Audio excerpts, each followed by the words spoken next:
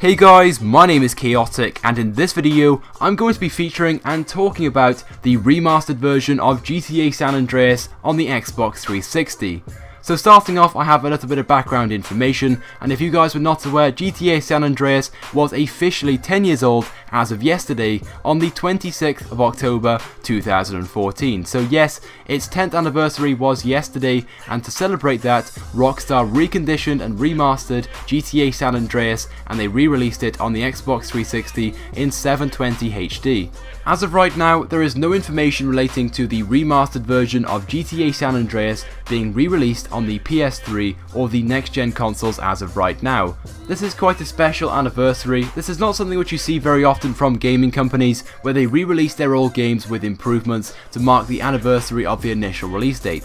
So anyway, moving on to the main purpose of this video, that of course being the jetpack in GTA San Andreas. Now the jetpack was a fan favourite back when GTA San Andreas was initially released. I however will put a link in the description to a page where you can view all of the cheat codes which work on the remastered version of GTA San Andreas.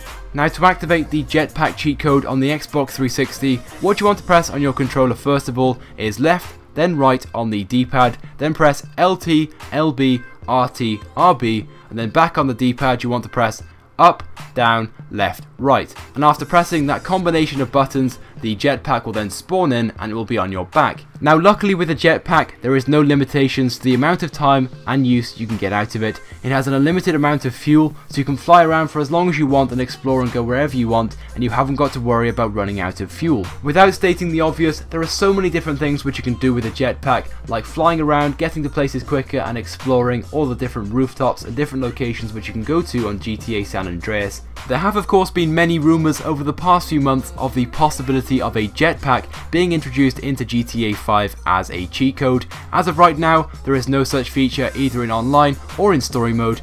However, there are rumours that the jetpack cheat code will be added to GTA 5 story mode in the next gen release.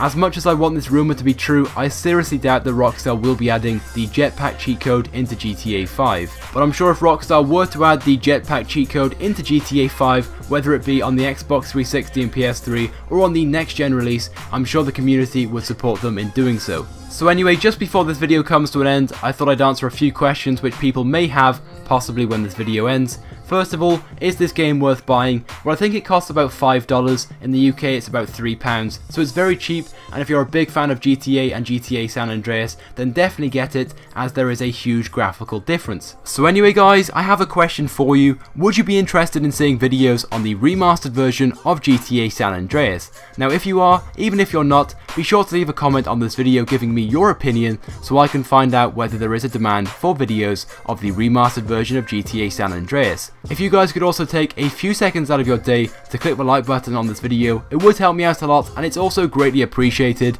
And if you have not subscribed to my channel already, I recommend that you do, because I upload all the latest and the greatest Grand Theft Auto 5 content. So anyway guys, thank you for watching, and I will see you guys next time.